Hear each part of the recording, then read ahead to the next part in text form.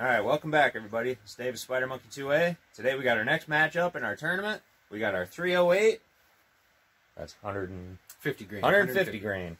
Versus our 243. That's 100 grain.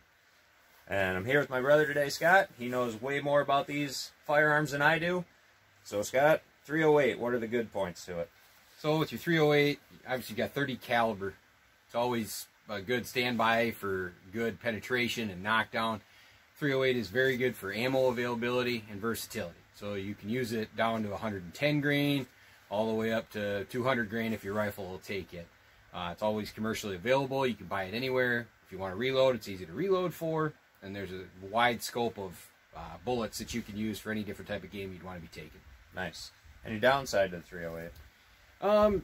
Compared to what we're going to shoot with the 243, the downside of the 308 is recoil.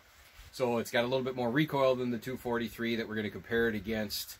Otherwise, there's not a whole lot of downsides to the 308. So. I agree. All right, 243, what are the good talking points? So very good talking points on the 243. For anybody who's an entry-level hunter, a little bit recoil shy, the 243 is definitely a great choice. Super good penetrator, lots of good options for factory-loaded ammunition, and it's almost available on any ammo shelf in any typical time frame. Maybe not right now with the way things are, but generally speaking, you can buy 243 ammunition at any place that sells ammunition.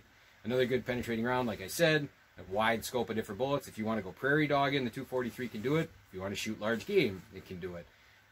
One thing I would say, the 243, you're going to want to really work with good shot placement. It is a little bit smaller diameter cartridge. So even if the penetration is the same and the bullet mushrooms out, you're still going to want to really focus on your shot placement, as always, but even a little more so with the 243. Definitely. And as you said before, the recoil is going to be a lot better than the 308. So there's your talking points on both. We got the same test as before. We got the milk jug test, and then we got our flour and meat test. Let's get after it.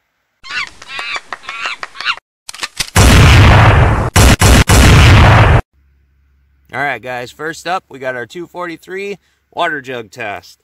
Let's get after it.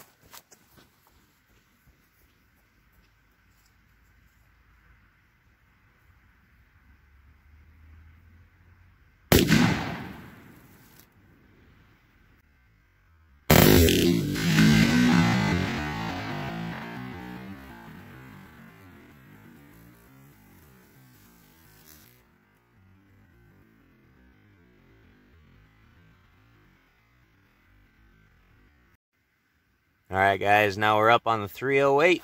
Let's see what happens.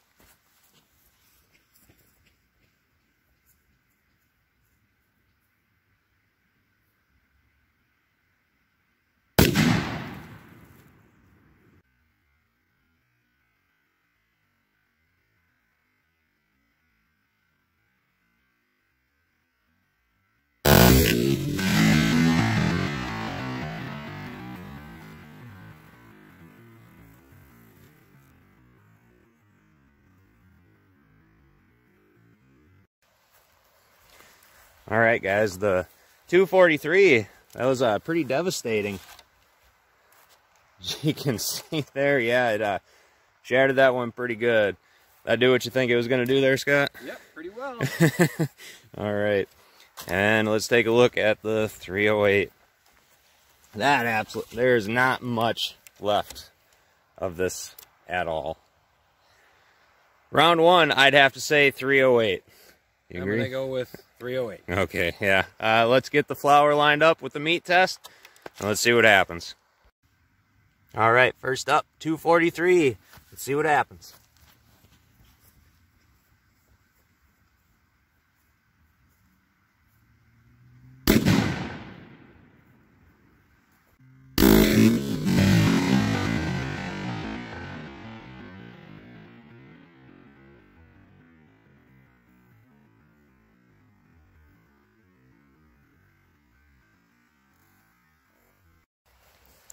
All right, looked like it had some good knockdown power as I'm coming up on the meat here. It looks pretty mangled. Okay, so we definitely passed through the first bag here. That's disgusting. Look at that. Just blew the entire bottom of that meat right out. I think that's what it probably would have looked like. So we'll set that to the side. All right, we are into the second bag after, but definitely no pass-through. Let's see if we can't find that round in there. Maybe.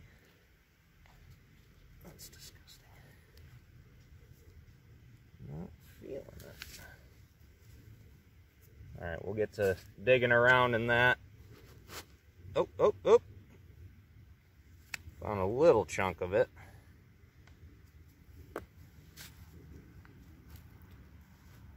I'm not really feeling much else. I don't know.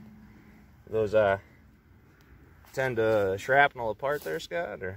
Well, I mean, it's a lead soft tip True. bullet, so it definitely mushrooms out hard. If it's not a bonded bullet, it can come apart a little bit. That's all the more reason why the shot placement's maybe a little more important on this one, just because, you know, if it does come apart, it's not going to keep pushing through the way that you want it to out the other side. Yeah, we'll have to get to digging through that a little bit more. We just found a couple little pieces of shrapnel. I think the 308 is going to rock it. Let's see what happens. All right, let's see what the 308 does.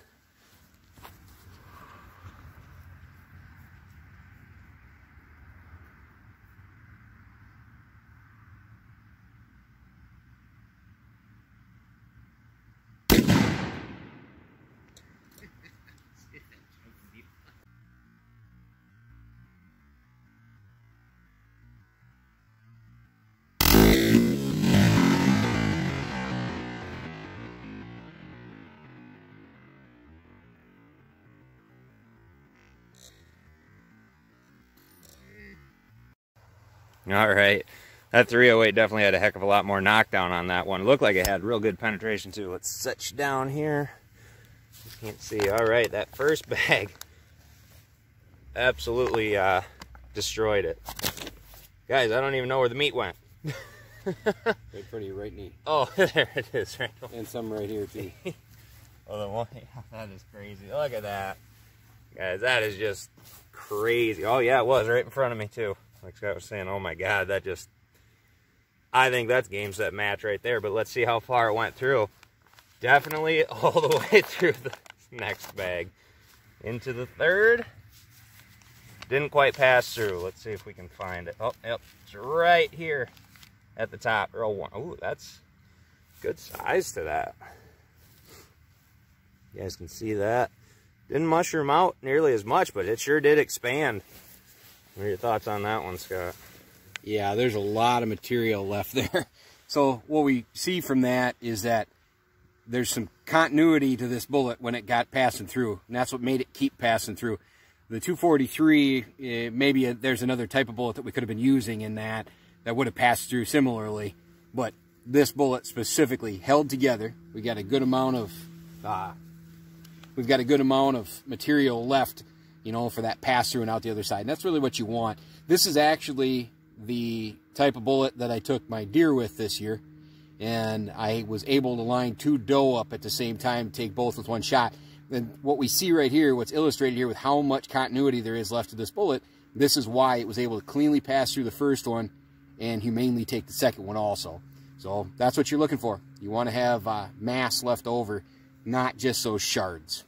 Definitely. All right. I don't even think we need a tiebreaker for that one, guys. That's game, set, match, 308.